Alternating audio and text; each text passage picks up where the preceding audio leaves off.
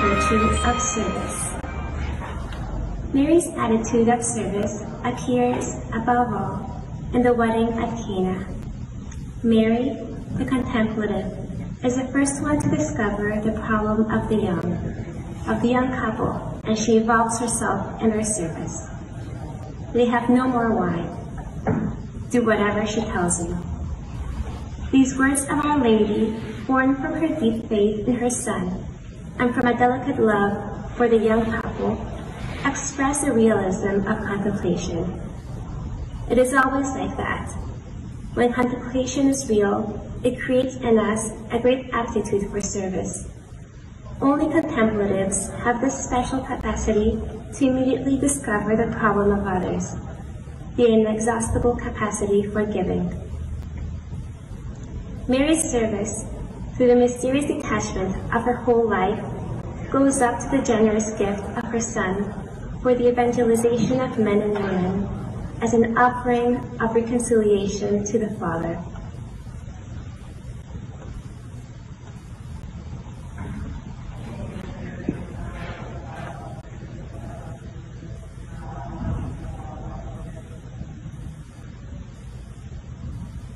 Let us pray.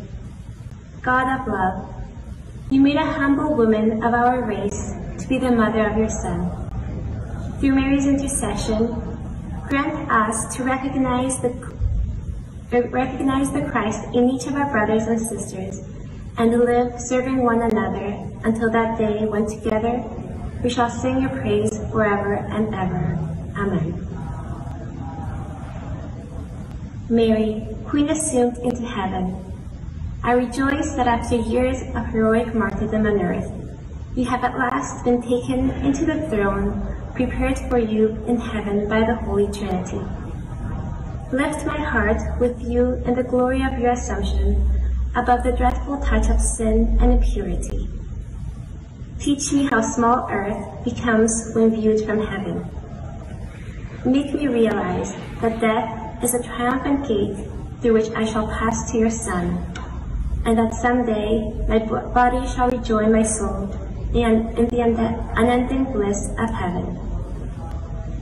From this earth, over which I tread as a pilgrim, I look to you for help.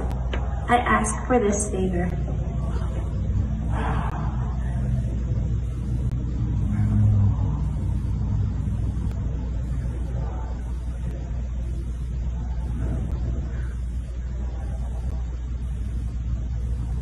When my hour of death has come, lead me safely to the presence of Jesus to enjoy the vision of my God for all eternity together with you.